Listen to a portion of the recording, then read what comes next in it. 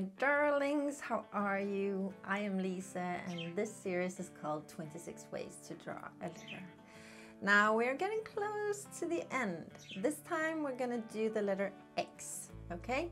Like two diagonal lines crossing each other, basically, in 26 different ways. Now either you can draw the letters that you come up with in your head all by yourself or while watching the video, or you can download and print the practice sheet that is linked in the description if you want to draw exactly like I do when I do it. Either way is fine. Grab a piece of pens. I have a piece of pens. Grab a couple of pens, or either just one. One is fine. I often use two because I like a thinner version for, you know, the more detailed work, the small lines that I put in here and there, but it's absolutely not a requirement. You can easily do this with one pen only. Either way, pen, paper, and some peace and quiet perhaps around you, and let's do 26 ways of the letter X.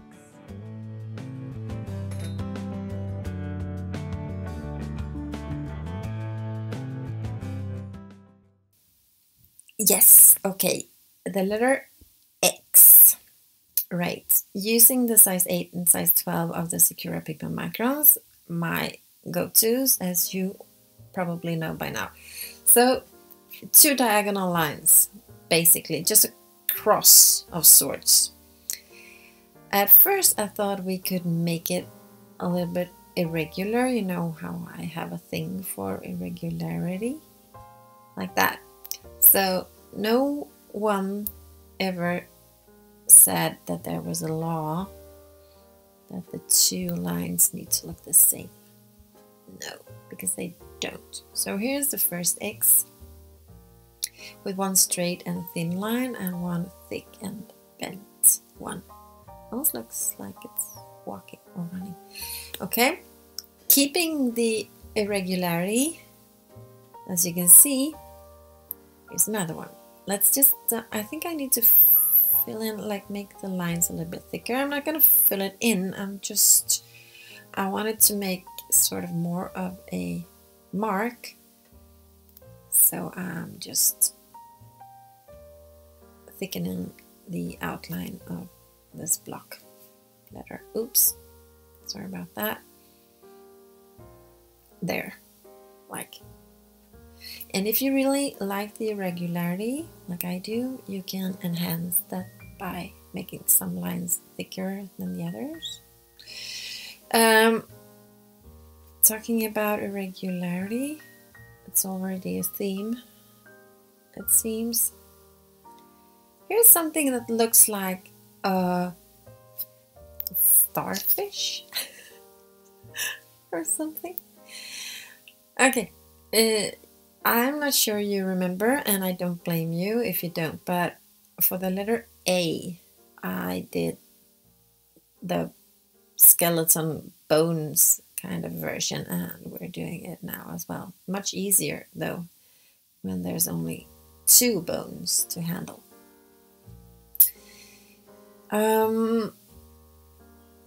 Keeping the...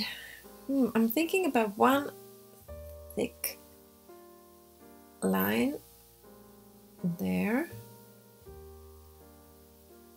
and a thin one, but with the same sort of pattern or ornament, like there.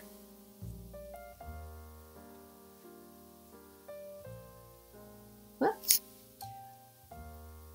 And still kind of dig in the thin and the thick line kind of thing. So I'm doing one more. I'm not thinking that they should even ever meet or cross. There.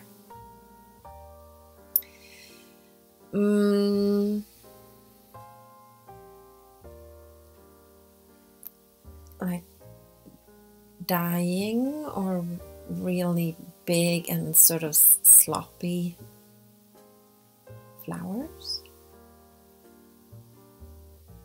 growing like that. You make an X too, right? And perhaps I should add some leaves as well.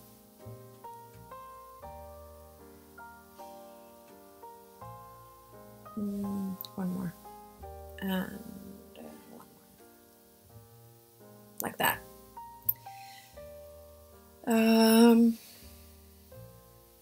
Just like the starfish one above, I'm sort of liking that we can put two lines on top of each other and they're like transparent, so you can see through, almost like an X-ray sort of thing. I am really not sure that you're following, but I will just keep drawing. Maybe you see, in this case I haven't put one line under the other. They are transparent, I think, with black lines in them. Okay, let's just proceed. Okay, here's a beautiful X. It's a butterfly, right? Beautiful, soft X. And to enhance the butterfly, I need to draw this line in the middle. Perhaps I shouldn't have done that, because now it definitely does not look like an X. Anyways, doing a curly swirly thing here, down and curls, and similar here, trying not to make any curls look the same, as you can see, because, you know, irregularity. Okay, so let's make a block with some sort of pattern. And I think I'll just do some line work, I think. Nothing too hard or weird. Just a reason to get the size 8 and do some wavy lines. This is really my way of meditating. Drawing these kind of lines, it's like I do it without having to think too much about it, and yet I can't think of anything else than this. So it's a perfect mindfulness exercise for me. Highly recommend. And there's nothing like right or wrong. It's just a bunch of lines that are intertwined and bent a little bit.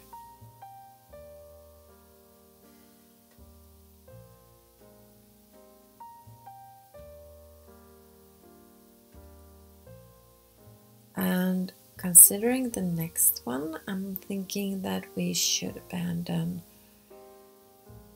this pattern, playful appearance, and go for the one that I love so much.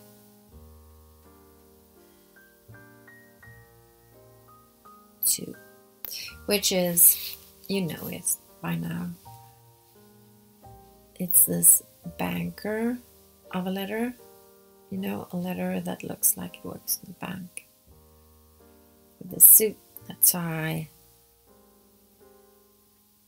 and brushed shoes, little to no sense of humor. But it's, and no matter if you come in to the bank early or late, or even if he works in the garden on a Sunday, still has like the same appearance. This is a letter that doesn't screw up, that doesn't get dirty, that doesn't make mistakes. I don't like those kind of persons in real life, but I do like letters that impersonate them. Okay, let's make a letter with a very high waist and super long legs. That. I like that one actually. So this is an X that you have put in a box, like a rectangle, almost like a square box, and you just carved 4 V's out of it, like the letter V. 1 V there, right? That makes an X. Could have put some shade on that. Oh, maybe next time. So this will be, I don't know, what will it be? Ooh, like, what's it called? Pliers? Yeah, definitely. Just had to like assemble it with a screw there. Pliers. Next up is pearls on a string. In Sweden, some of us that are old enough, we actually pick wild strawberries and put them on a straw. So if you could just imagine these being red and not black, that is pretty much what they look like when they're on the straw. You put them on a straw so you can carry them home and eat them with cream and some sugar, and they are not big, they are very small, but they taste amazing. Anyways, a soft block letter. Perhaps we can add some lines or shade here, so the shade is coming from the right. Seems that the light is shining from the left. And I'm just repeating this. I know that you know this already, but to some of you who are new to the shading techniques, it's all about deciding where the light comes in, because that will decide where the shade or the shadow should fall. Okay, watch me go here. I'm thinking like 4 giant boxes. Let's see if I can like transform this thought inside my head to an actual picture. So I was thinking 4 boxes that should be connected, but you can see by now that that would be very hard to connect them from one opening to another. Okay, I'm gonna have to go to plan B. I don't know what plan B is. Oh, well, I think I know. Bad. So if I'm just filling these boxes in so that they are all closed, massive. If I do that first, I could connect them in a slightly different way than I thought, and then we could have a small X with the biggest slab serifs. It's like a tiny ant wearing the biggest shoes, you know, like clown shoes, something like that.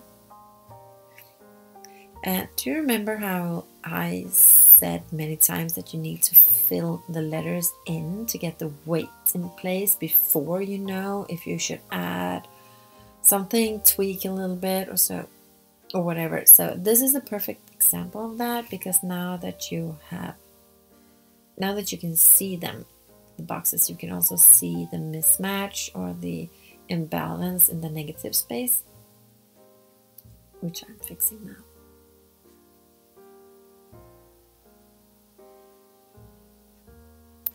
Everything is much clearer. There's not so much to hide behind. And it's all feeling good. Okay, so here's my serifs, and now we just need the size 8 to make the actual letter. There's a tiny X with huge slab serifs. Yeah, so another X that is formed often in everyday life is the crossing of the fork and the knife. Which also, at least in Sweden, is the symbol of a restaurant on like road signs and stuff. Crossed knife and fork. And so there's an X, obviously, and perhaps it's also, we're going to put them on a plate, right?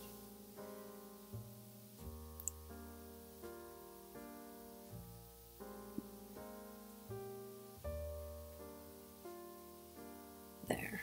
Almost round plate.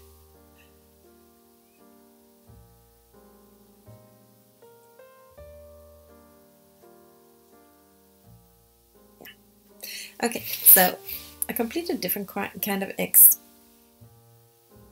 You know how I did these two flowers that were like overgrown or dying or whatever? I'm not like giving up on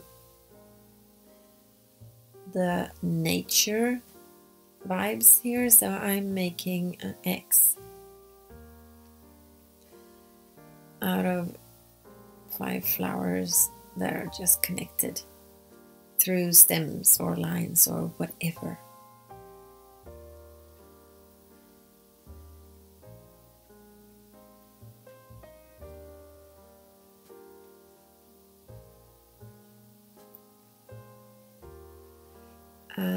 A tip is to, like I did, you sort of draw the points, the bullets first, to ensure that everything will be somewhat symmetrical, and then you add the petals. Ooh, I just thought of another symbol, or a very, very common X in everyday life. I'm gonna say that one for a little bit, I think, but first I'm gonna finish this one.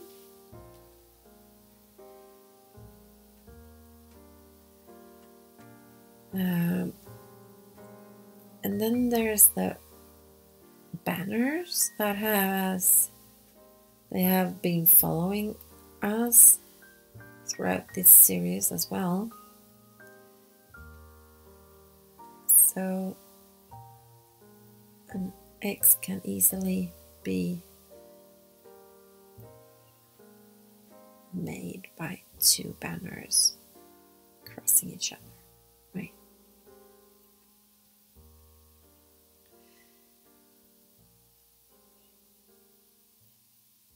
And yeah, I'm not sure if you can see it. Yes, you can. But irregularity seems to stick around. It's a constant theme here. Anyways, let's make these kind of shades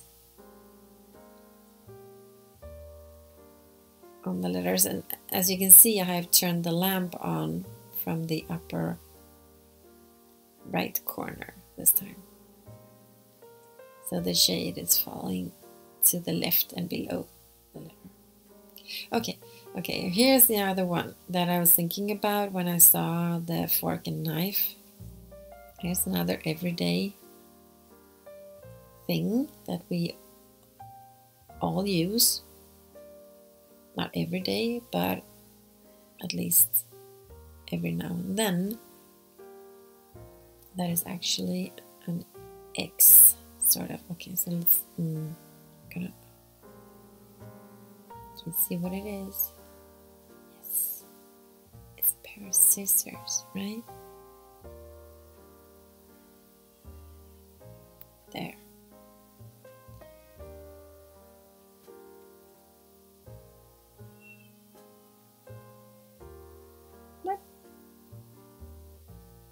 And I need to like that. 1, 2, 3, 4 to go. Okay.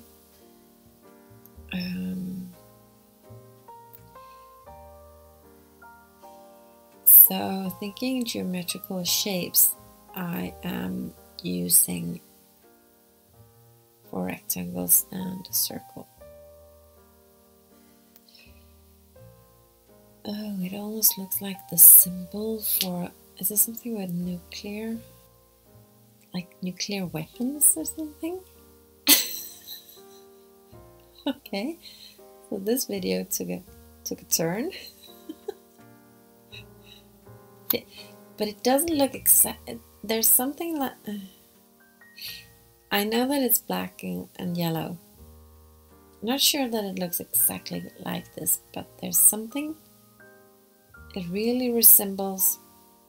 Oh, I'm gonna have to look it up afterwards. So welcome to the happy YouTube series where we draw nuclear weapon symbols. Okay, 3 to go. So this X is, I don't know. I'm thinking of a block letter with some sort of, I'm gonna fill it in with what? Starting with, it's so stupid that I'm going this way because this letter is so irregular, so it's gonna be hard to.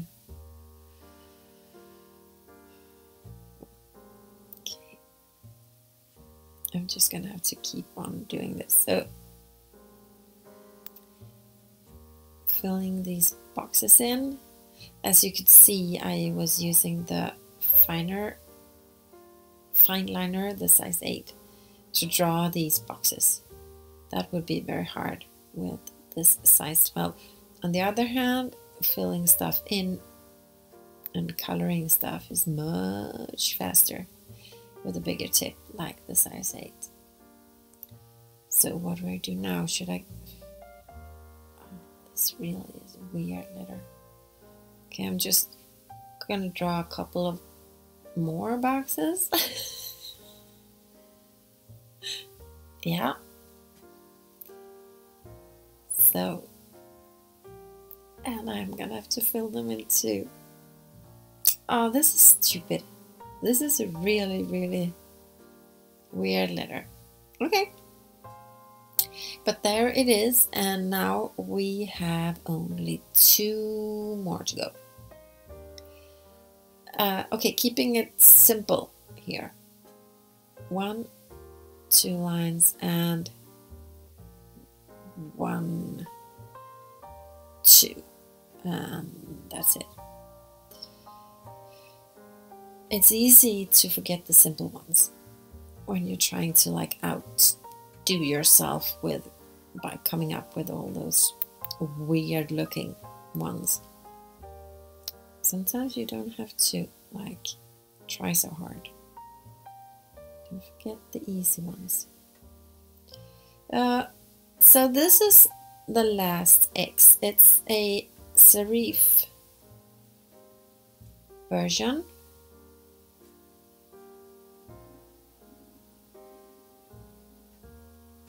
I'm just gonna fill in. It looks like the serifs looks like hooves, like, you know, horses' feet or something like that. Okay, my dears, that is 26 different versions of the letter X. Thank you so much for watching.